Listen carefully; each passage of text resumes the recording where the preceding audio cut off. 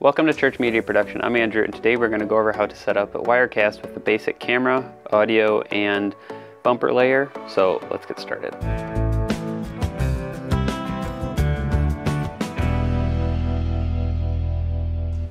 So once you're in your new composition, the first thing that I normally do is add in the assets that I'm going to be using. So for example, the first layer would normally be like the little bumpers, the second layer is your video, and the third layer is the audio. Let's go ahead and add in something real quick to there. Let's add a nice little bumper in there. It's just a little bumper for our church. And then on the second layer is going to be whatever your video source is, which we're using video coming from our web presenter. So go ahead and click that, click add.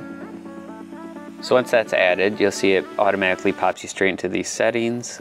So what I would do is make sure your video frames per second matches whatever you want to output. So we're going to switch that to 30. And then you have your transition properties, which you probably won't be using. The chroma key is if you're going to use the internal chroma key on Wirecast, which we're actually using the Atham Studio, so we don't need to use this, which will save CPU power. Volume doesn't matter because there's no volume. Then you have all your other settings, so color correction, if you want to do some color correction. And then on the third layer down here, we'll just go ahead and add audio capture. We'll add it from the web presenter as well. And then from there, you'll have your audio. So that way, if you want to have a music track going before someone else starts talking, you can do that, and then it'll actually mute the normal audio.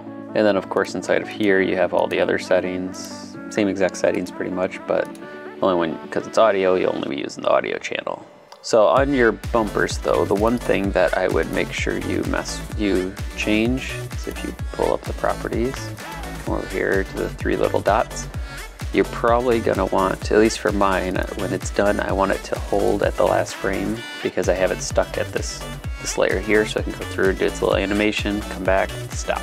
And then I always uncheck the remember position when even not live, because otherwise, if you play this like halfway through and then you stop and you make it not live, when you play it the next time, it'll start straight from that spot, which isn't always a good thing.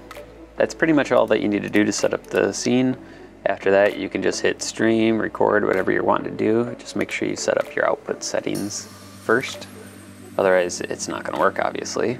And one other little quick thing, if you wanna make a bunch of layers live at once, you can just go ahead and click on them. And then when you hit this, it'll automatically make all of those layers live rather than just the one. So like when you're done, if you wanna make it all fade to black at the same time, you can click every single layer and then hit that, and it'll clear it all. Thank you for watching. Hope you enjoyed this video. If you did, be sure to click the like, subscribe, leave us a comment if you have any questions, and we will see you next time.